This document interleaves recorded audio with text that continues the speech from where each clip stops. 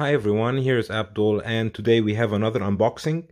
So as you can see, we don't have a box per se because it was delivered in a bag, like a paper bag, which was not so nice. And I got it out and I saw, okay, this looks like a watch. I'll save it up for the video. I ordered a couple of watches. This one is described as a ladies model, and it's a birth year model, so it's a pretty special watch. It was described also as working quite well, so we'll check this out and see, because if it's not working so much, I would rather than send it back because of the packaging and everything. So let's see. So if you like this kind of content, please do leave a like and also subscribe. So we have here the Fortis Spacematic 455 from the 80s, I think between 85 and 89, or 86 and 88, something like this. They produced a couple of models where they have a micro rotor.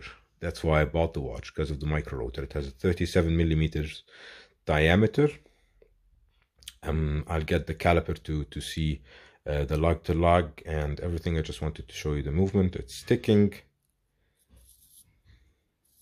Winding sounds not so good.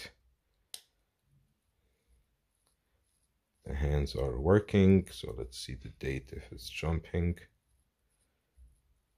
The date is somehow 24 now. Let's see if it jumps.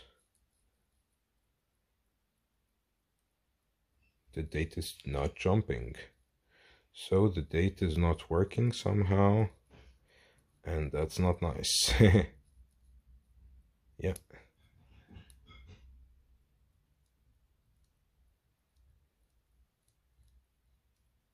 Let's see.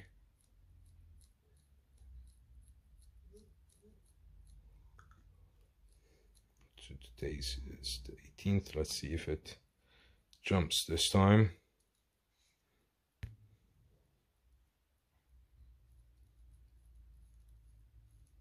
And it didn't jump.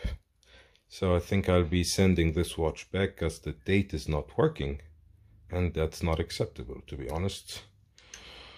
So as I was saying, yeah, the watch has a PVC case back. It's very thin movement. Micro rotor is pretty good. And yeah, let me get the caliper and let's see how is it working, and then I'll write email to the seller, because as I said, it's not acceptable that the watch is not having the date. So I got the caliper. Let me open it. So lug to lug is 40.4, so 40 millimeters, thickness 8.5, and yeah, 18 millimeters lug width. Let's see how is it going on the time grapher.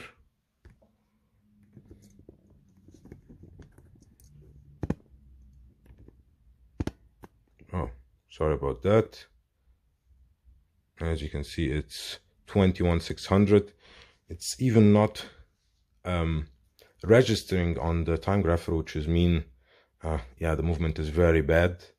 I'll pause it and try to wind it once again and try it again.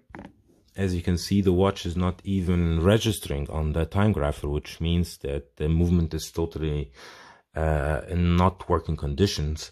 As such, I will send this pouch back to eBay.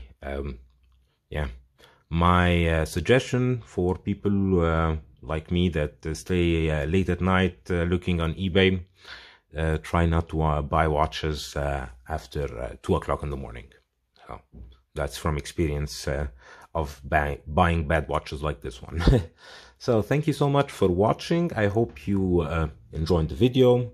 Even though the watch is not as expected, I'll just show you the micro rotor before I send it back, as you can see. So thank you so much for watching. Please do leave a like and also subscribe. And if you have any questions about this watch or any other watch, please leave it in the comment section. And yeah, hopefully see you in the next one. Bye everyone.